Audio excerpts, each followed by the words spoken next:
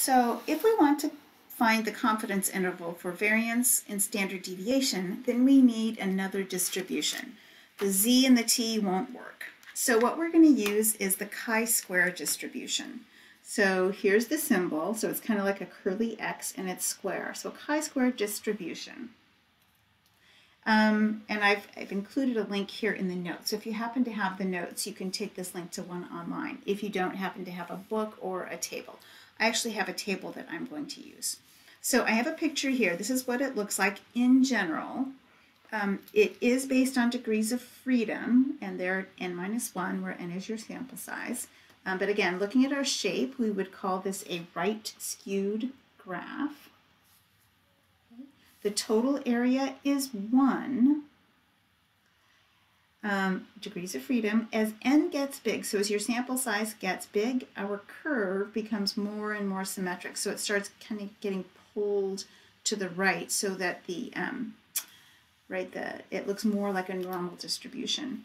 And finally, all chi-square values are positive.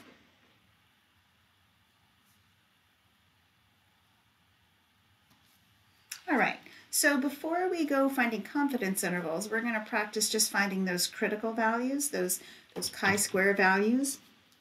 So confidence intervals, we're talking about those middle values, the middle 95%, 90%, 99%, whatever confidence level it is you're looking for. So this means that we have to split the alpha, right, the leftover, into the left and right part. Okay. So if we look at a 95% confidence level, that means so alpha is the amount left over, so that would be 5%.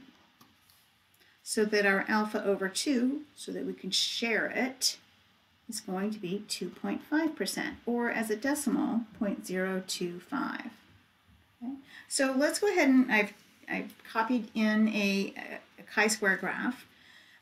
So let's write out what we mean by a 95% confidence interval, where all of those areas are.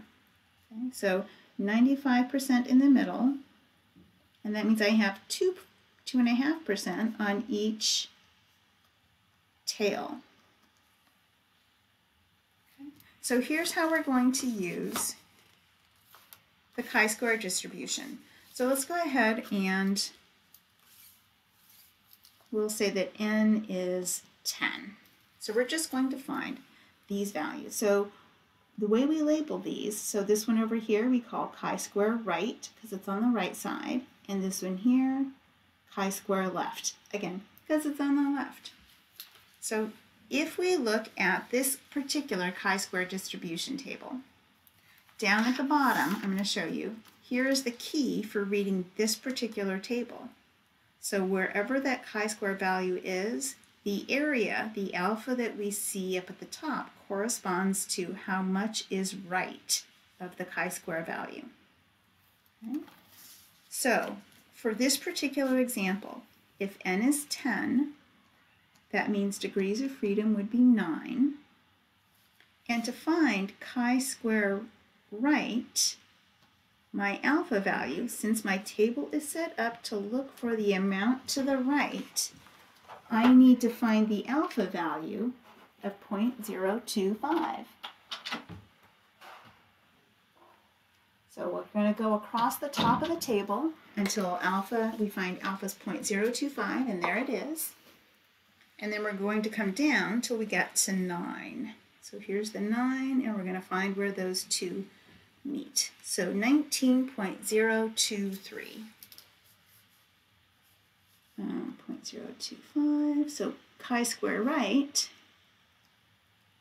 is 19.023. Now to find chi-square left, just because of how my table is set up, I need to look for the alpha value that contains all of the area to the right of this value. So that's the 95% plus the 2.5%. So for chi-square left, the alpha that I need to use is 0.975. Okay. So that corresponds to a chi-square left value of, and there it is, 0.975, and we'll come down to the 9 and 2.7. they should work out numerically so that your chi-square left value is smaller than your chi-square right value. If that doesn't happen, then you know something's gone amiss. Okay, so let's go ahead and practice. So let's find the chi-square left, chi-square right values, and then we'll draw the pictures. So n is 8, 90% confidence level. So I just go ahead and grab anywhere. So 90% in the middle. Chi-square, I typically label these on the bottom just so that I'm sure. Chi-square left and chi-square right. So if it's 90% confident, that means that I've got 10% to share.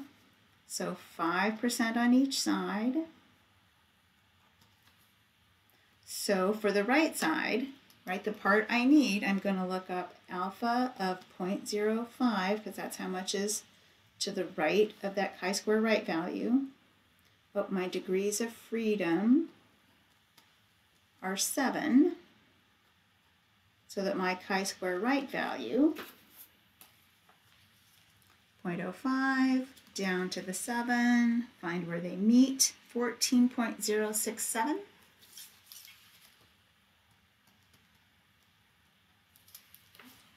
Then to find your chi-square left, that alpha value is the 90 plus the 5, so 0.95. Degrees of freedom are still 7, so 0.95 down to the 7, 2.167.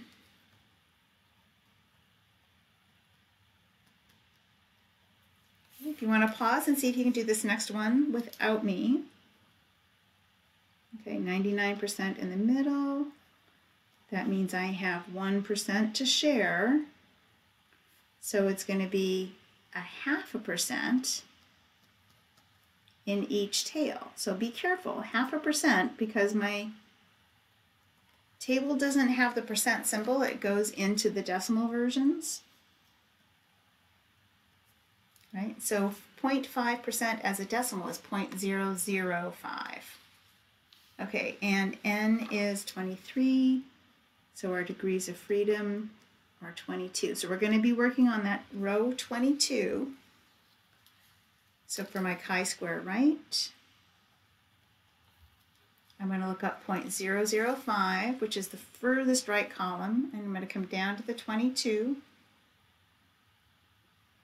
42.796. There's no need to round. 796. And for chi-square left, I need to do, right, the 99.995. So that's going to be my furthest to the left value. So take that one all the way down to 22. So 8.643. All right, so that's how we find our critical values. So let's go ahead and do the confidence interval. So we need a point estimate. So for estimating variance, so remember sigma squared, this is the population variance, the thing we're going to be estimating. So the point estimate would be the variance for our sample. So that would just be s squared. And then the interval estimate. So this looks completely different than the others that we've done so far. So we're estimating the population variance. So it is equal to, it is between n minus 1 times s squared, the variance for our sample, divided by chi-square left. Notice the chi-square left is actually on the right side. That's why it's important to keep your labels. And then for the left side of our inequality, it's n minus 1 s squared over chi-square right. And then if we happen to be doing standard deviation, our point estimate would simply be s instead of s squared. And then the interval estimate, we just simply take the square root of the variance all the way around. Okay, so let's go ahead and do an example. So I did a very unscientific study, and I collected a sample of 15 houses and apartments for rent in Chelan County. And then I did some one variable statistics on my calculator, and this is what I found, this little screenshot. So let's find the 95% confidence level for the variance. So we're looking at sigma squared of the rentals. Okay. So I'm going to go ahead and draw a picture so I can get my chi-square values. So 95% in the middle, So 2.5% on the sides. My N is 15. So my degrees of freedom are 14. Notice it has an N over here, so you can check and make sure I got it okay. So my chi-square right and my chi-square left. That's kind of our starting spot. So chi-square right, I'm going to go 0.025. And I'm going to come down to the 14. 26, oops, sorry, get up here, 26.119 is where those two parts meet. So 26.119. And for chi-square left, remember we add these two together. That's just how my particular table is set up. So 0.975 and the 14. So 5.629.